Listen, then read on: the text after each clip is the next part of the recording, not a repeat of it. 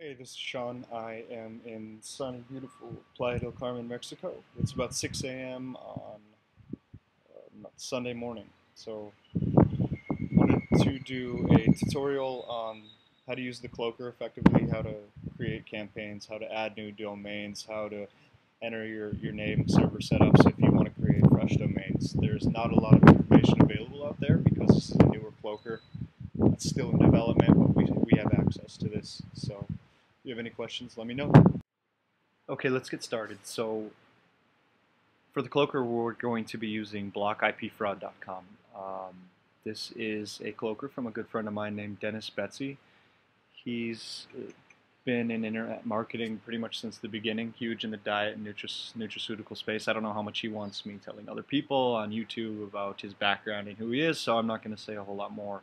But long story short, we have been working together for about a year on cloaking and other strategies as well. We were doing PPV with pretty decent volume, and it was a constant struggle to keep accounts up and identify reviewers and how are they banning accounts. So it's just always a game to see who's smarter, who can stay one step ahead of the other person. So it's always there's always a lot of account bans, and whether or not you're working on Facebook or whether you're working on traffic bans or anytime you're trying to get around terms of service and you're technically not following the rules, but it can be very, very lucrative, and it's also can be fun and interesting. But anyway, what's my point? I don't know. It doesn't matter. So let's log in. So this is still in development too, so this isn't even commercially available to most people. But Dennis has done a really, really cool thing here. His concept is to include a lot of analytics data and smart, intelligent routing, which makes a lot of sense because why wouldn't we just combine Cloaker with tracking? Because it's the same thing. All a Cloaker is intelligently creating rules why we should send traffic to a certain place. So that's exactly what tracking does. If this IP is this, if it's in this country, if it's in this range, if it's a lot of things. There's no difference than a Cloaker. So that's cool, Dennis. Let's get it finished. I don't know why a lot of other people haven't done that. This is really cool too. This is a traffic tab. It's still in development too, but you can see if you're getting hit by a ton of visitors here from the same IPs, from the same ISPs. So what you do is click on the campaigns tab. And I had already created this test campaign here. So, but to create a new one, all you have to do is just click this Add New Campaign button. So since I already created this, we're just going to go click Edit. And whatever you want your campaign name to be. Description doesn't really matter. And then your traffic source, you'll hit Continue. Your filter aggressiveness, just leave this at 10. You can mess with this, but especially for review process and any of that, this is kind of how much the Cloaker itself blocks. Then you can put your country in, and also depending on if you want to use this or not, if it's not that important, you may want to leave it off. If you're geo-targeting on Facebook, for example, you may want to leave it off, but if you're in a foreign country, you may want to select it because a lot of the reviewers might be blocked just by this geo, so it can be pretty helpful. So this is where we are going to select our fake traffic destination and our real traffic destination pages. So you can see here, this is what we're going to put in for those. But I talked about this in another video as well, and I'll go ahead and show that here. This is a really valuable trick, and that is by creating campaign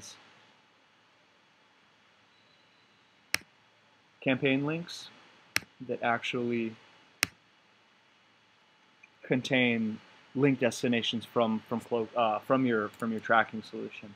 And I'll tell you exactly why that's very valuable. It's because when you're cloaking and you're losing oftentimes at least 10%, if not more, 20-30% of your traffic, where does all that traffic go? It just evaporates in the universe. And, I mean, it's never to be seen again. So why not use that data and be able to use statistics from ISPs and where that traffic is coming from, what keywords it's coming from, all that stuff you can find out. All you have to do is from tracking. I'll just take this campaign for example. So after you have all your campaign completely set up, you'll take your campaign link, and what you'll do is you'll plug that into your fake traffic destination.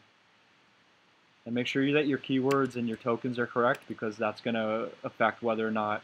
A lot of times I had a lot of problems with this when I first started, and I wasn't very good at understanding how keywords and tokens and things were passed. So I had made a lot of mistakes in that. So just make sure that that handoff is done correctly. And I can do another video on understanding how keywords are passed. And honestly, I'm not the best at understanding this either, because it's a little complicated and it's technical, pretty technical. But for those people out there that aren't super technical, the best thing that I can recommend is just repetition. You can learn this. You can learn to be more technical. You just have to try. And the thing is that you may have to try 10 times harder than somebody else. You may have to do it 10 times more, but it's important that you understand and you know these concepts, because when you need to explain and delegate and teach other people these concepts, you need to understand, because you can't delegate what you don't understand. So I'm a firm believer in do what you do best and kind of outsource the rest, or find somebody else that has other skills and strengths. We all have weaknesses and strengths, but to understand most concepts in your business at a high level is very important in my opinion. Anyway, enough of that. This is where we select the domain that we want to use for the cloaker. So this is what we'll actually see in the ad destination. So this is also very important. You can see I have quite a few in here. So let's say we burned a domain, we had an account ban, we're probably going to want to add a new domain. So this gives us a little warning. It says each additional domain is $15 per domain per month. We say, yeah, that's great. Would love to pay Dennis 15 bucks because he's a good guy with a great product. So let's just say cloak.com, and then what we'll do is this will submit this, and I'm not going to do it because then it'll add it, but what it's going to do is I'll hit submit. It's going to add this to the system, and then it's going to generate some name servers, a list. And if you guys, again, if you're not real technical, you probably don't know what name servers are, but that's all right. But I can explain that. All that does is basically tells your registrar what server this domain is pointed at. So in order to use the cloaker, we have to point our cloaking domain at the cloaker name servers. The name server is basically the address of the server. So let's say this cloak.com. So what that's going to do,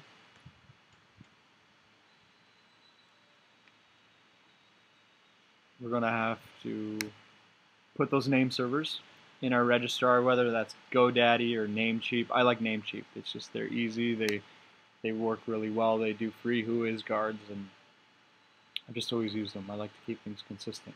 So here's another one you can see. So this 86tug.com. This was used for a previous installation, or not a previous installation, but it was used as a URL an ad destination for the cloaker.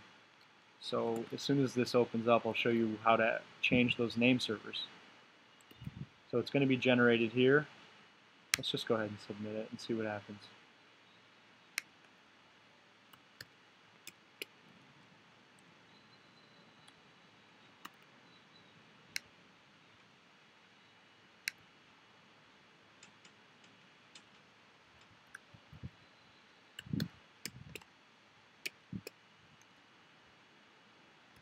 Nope, we don't use that. I wonder if it's...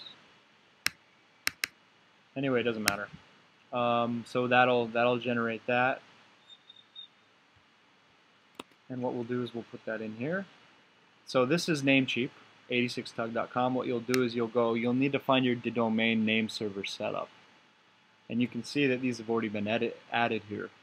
So these name servers are what are generated here in the cloaker when you set up a new campaign. When you set up a new domain, not just necessarily a new campaign, you only have to do this once.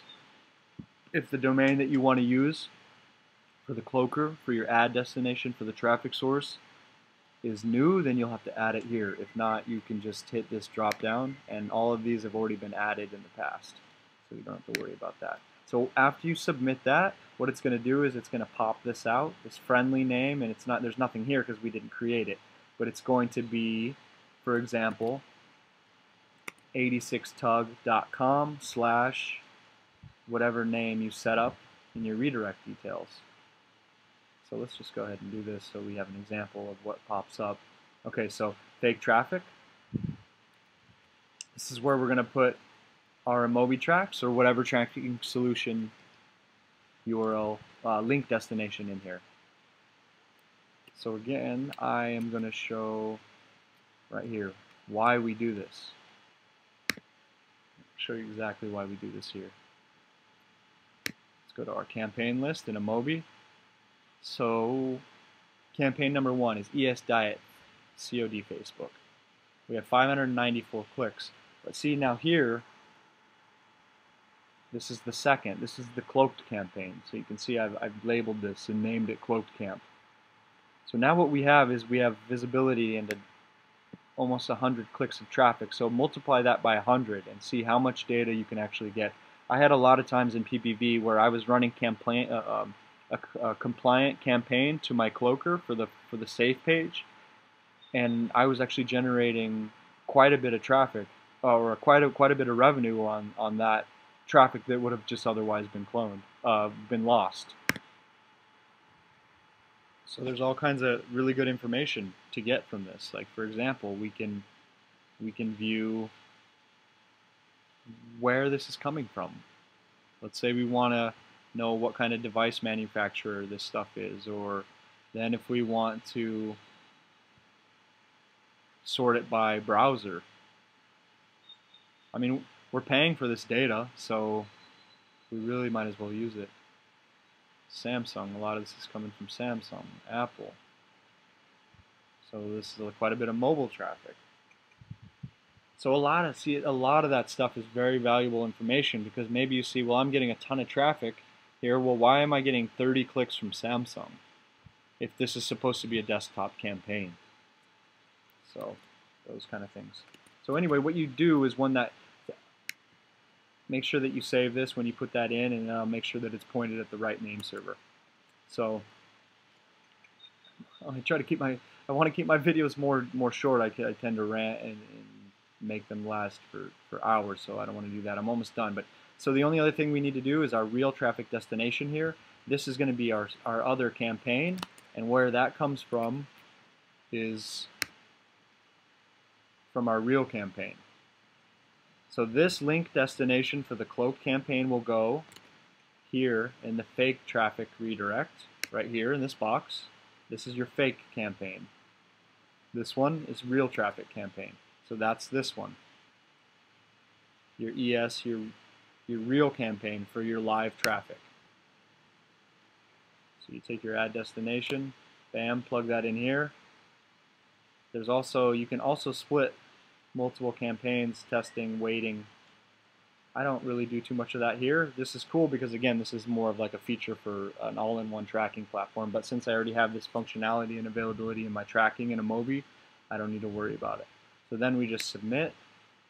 It's not going to let me do that because these fields are required. So, but after I hit submit there, it'll spit this out. See this? Test camp. This is what it's going to create. It'll append this when it creates your campaign link. So 86tug.com/testing. So that is your ad destination. That's what you're going to put in Facebook. The one thing that you have to know is you have to append your variables here, because it doesn't spit that out for you automatically. So it's going to be 86tug.com/testing / and then you're going to have to put your unique variables. So what does that mean? That's going to be,